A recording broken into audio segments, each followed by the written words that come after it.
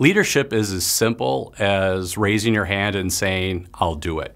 Another piece of advice that was so important in my career is realizing that the person above me or the person above them didn't always have everything figured out.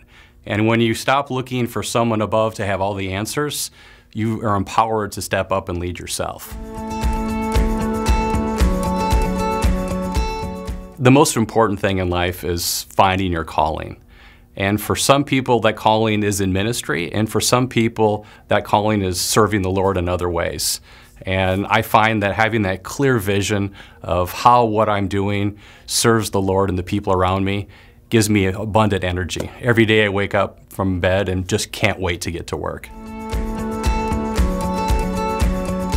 What brought me to the Lutheran faith was being born a Lutheran. What keeps me a passionate Lutheran is the tremendous sense of grace and the importance of grace in Lutheranism. And that's something that fills me with spirit and love and joy for the opportunity to serve the ELCA. The most important trait of a leader is caring.